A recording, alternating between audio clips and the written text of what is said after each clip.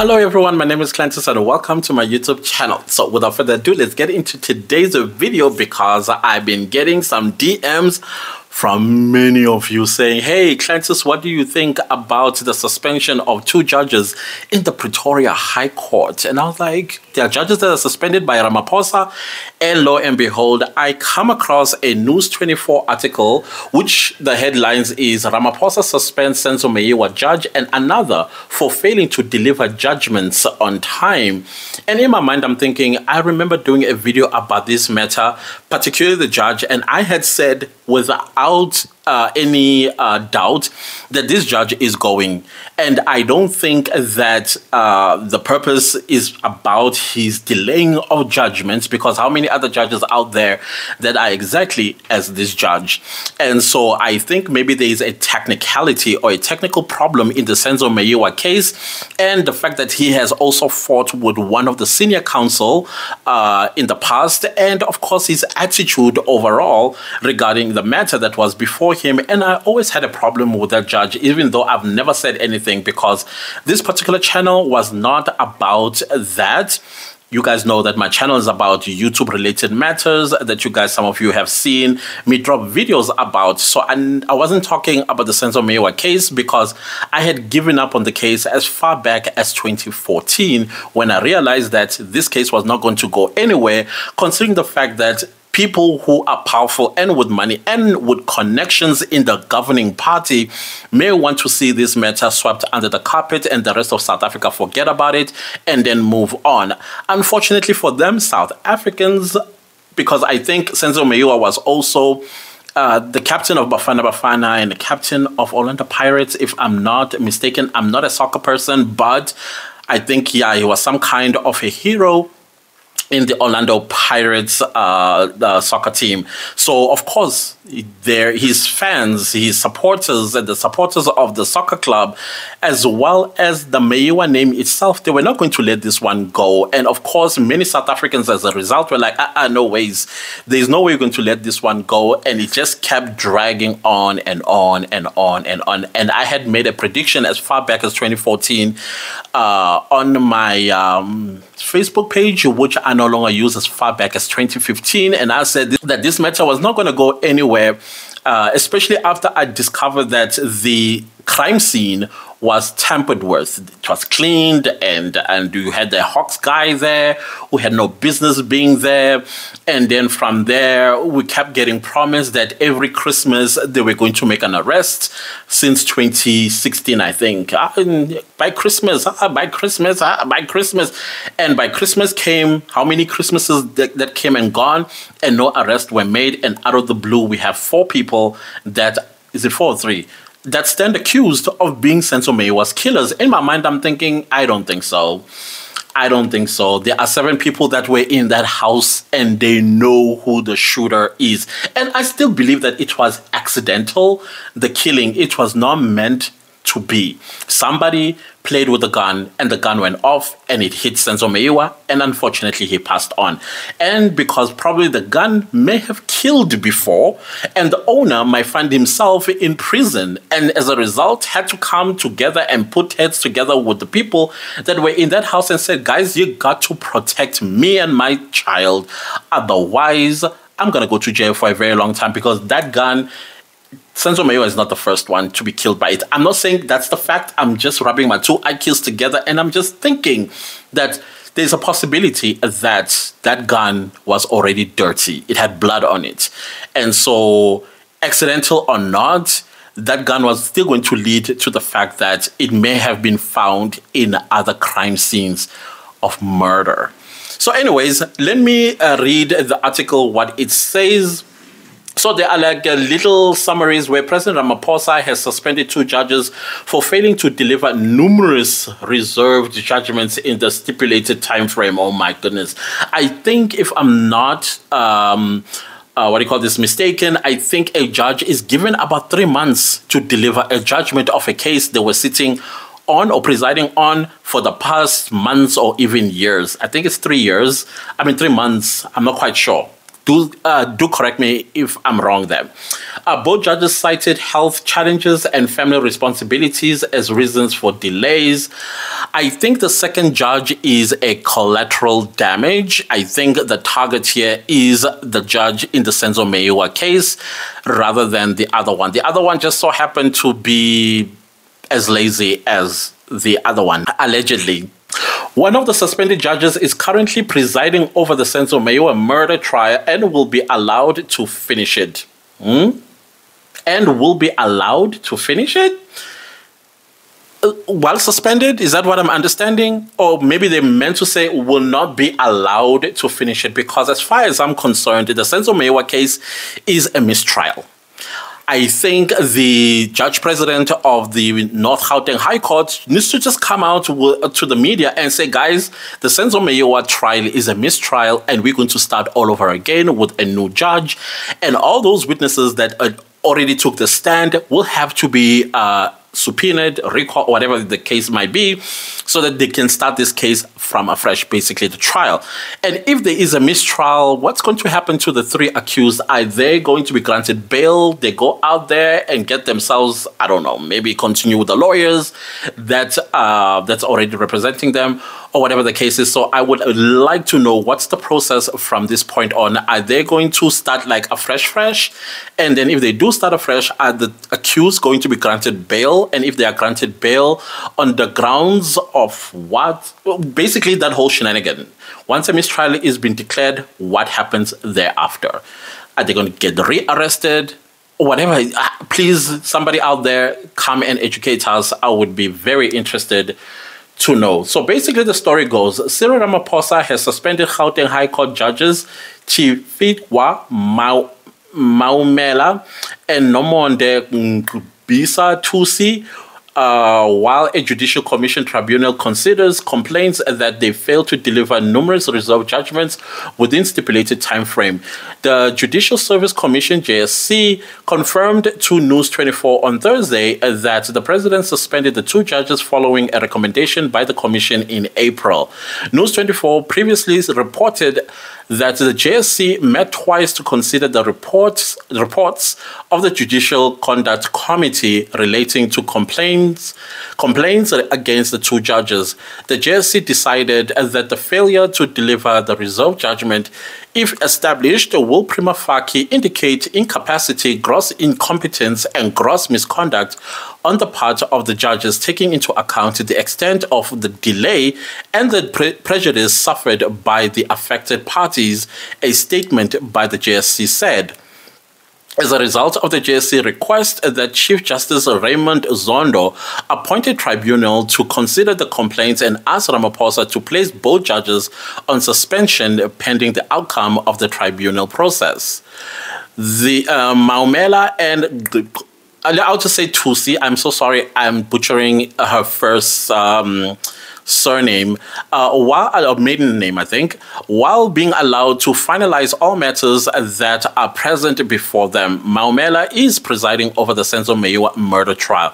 Complaints against Maumela and Tusi. According to the report by the JCC, the complaint against Maumela by Gauteng High Court Judge President Dunstan Mlambo on 16 October 2020 stems from several outstanding judgments dating back to 2018. Wow, this guy.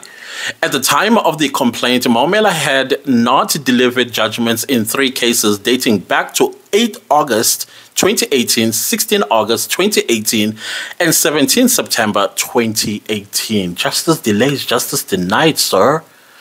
In his written representation to the JCC, Maumela said he had since handed down the 3 judgments. There were a further 9 matters, but judgment had since been handed down in each of them. Those matters saw judgments being handed down between 7 and 22 months after the cases were heard. Maumela reserved judgments. Your way. When he says sine die, he really means sine die. Basically, sine die means indefinitely. He is said to have admitted that the judgments were unduly delayed, explaining that delays were caused by challenges he experienced with his health and family responsibilities. This is why I always say that if you know you're no longer fit and proper, please, can you step down, because you are affecting a lot of people's lives when you no longer feel that you are fit and proper to do a job that involves people's lives. Meanwhile, Tusi failed to hand down several judgments within the period set for the reservation of judgment. A total of 20 judgments were outstanding at the time of the complaint against her. I changed my mind. She's not a collateral damage, this one. She was downright incompetent. Those judgments were delayed by between 6 and 27 months, y'all. Shouldn't this be like a crime? By the time the complaint was heard on 12 June 2021, 6 more delayed judgments with an average delay of 9 months had been brought to the attention of the judge president. This is crazy. This is insane. Can you imagine if you expected a judgment, all those distresses and stressing and worried and hoping and imagining, oh gosh. Her reasons for the delays were also family responsibilities and health challenges she faced. This is crazy, y'all. That's the end of the article. I cannot believe that these judges, this is what they were doing. I still think the time frame is 3 months after presiding of a matter. Then you hand down judgment. So when they range as far up to 27 months, no ways. That is so crazy to me. So yeah, I think they're well deserved to be suspended. I think at some point they need to go. If they are unhealthy, then what's the point of being on the bench? Because you are affecting negatively people's lives. Whether the person who is brought before a court is a criminal or is a civil matter, can you imagine the execution order? What I'm trying to say, if it's, let's say it's a company that is taken to court, can you imagine its its execution, daily operations, how they are affected by the fact that a judgment is being withheld? And I'm also wondering if those companies ever try to apply for an execution order so they are able to do their day-to-day work while they are awaiting a judgment. I'm very interested to hear if indeed there were companies that were part of these judgments that were being delayed as far up to 27 months. That is crazy to me. Oh my goodness, that's crazy to me. And then, you know, when you watch the Senzo Meyiwa case at the trial, you're like, this Zandi Kumalo girl made an application to have her side of the story told in private, meaning that nobody must be present in court or cameras for that matter, because she invoked her constitutional rights of privacy, which I kind of like agree is that as a witness, you can ask the court if you can testify in private. You do have that right. It's a constitutional right. But I know this angered a lot of people thinking, what kind of princess privilege is this? Everybody was testifying in public, and why you want your testimony to be in private? Well, she does have that right, by the way. Sorry to tell you. And it took the judge 3 days, because that sort of application is a matter of probably when the applicant is done giving the reasons as to why they want to have the testimony in private, then you make a judgment immediately. It's like a 1 day, not even a 1 day, probably like once the witness is done making representations, then you make a judgment. It's not a matter of, okay, I'm going to reserve the judgment, maybe sine die. Because clearly he says sine die in all of his judgment, meaning that he reserves his judgments indefinitely. So now it takes 3 days to make a judgment whether the witness is going to be testifying privately or in public. That didn't make sense to me. But at the same time, you look at him and you're like, you sure you're a judge? Are you sure you're doing a job you always wanted? Maybe you were great as a lawyer, but the problem is when you were appointed by the president to be the judge of a high court, that probably you were like, I'm being dragged, screaming and kicking on this job. If you don't like a job, then don't take it. If you think this job is too much for you, then don't take it. If you fall ill on the job, then make a decision. Am I going to be competent and deliver judgment as per my time frame to deliver these judgments, or I'm just going to think about me, I come first, and therefore I resign from the bench and I'm just going to go home, take care of myself and my family?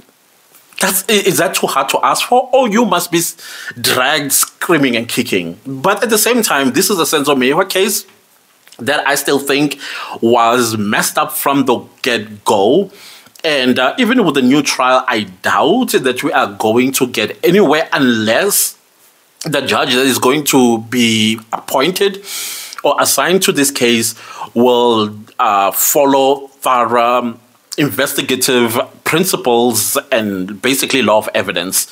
And if he thinks that the people that are brought before the court are not the right people, bring me the correct accused, then we might see this case over within 2 weeks or 3 weeks. But because it's going to start from scratch, I think by the time we get to that point, it will be probably 3 months down the line. I don't know. That's just my prediction.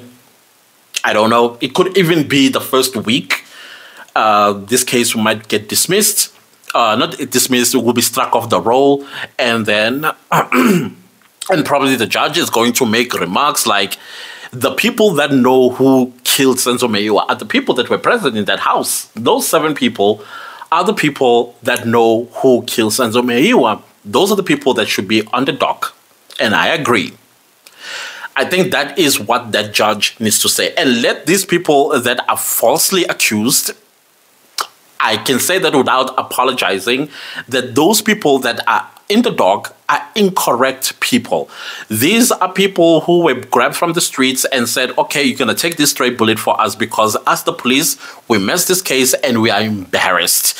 And so to save face, we're going to make arrest and accuse those people because they're criminals anyways. I don't know if they are. But anyways, that is my thoughts about this entire saga, especially with the new developments that 2 judges have been suspended by Cyril Ramaphosa for not handing down judgments as per the time frame that all judges are given. I think it's 3 months. I still think it's 3 months. Please correct me if I'm wrong. Anyways, if you like this video, give it a like. If you didn't like this video, give it a like anyway. And also leave me a comment down below and let me know what you think about this mess. Do you think Senzo Meyiwa case is a mistrial? And where to from here? I'm very much interested to hear your own thoughts. Rub your own two IQs together and let's have a discussion there. And please do subscribe if you haven't subscribed yet. And welcome to everybody that has subscribed to this channel. There are 2 topics that I discuss on the channel. It is YouTube related matters and of course the recent cases, the cases that are happening in real time. I come on my channel and then we have a discussion about it. We analyze, we talk about it.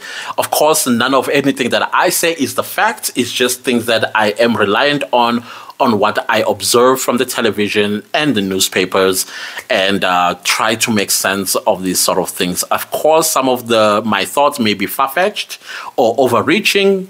That's just me and my opinion because this part of the channel is the public gallery. And the public gallery, we talk everything that we have observed, heard, and seen on these cases. But anyways, do share this video far and wide, and I'll see you next time with a new video. Thanks for watching. Goodbye.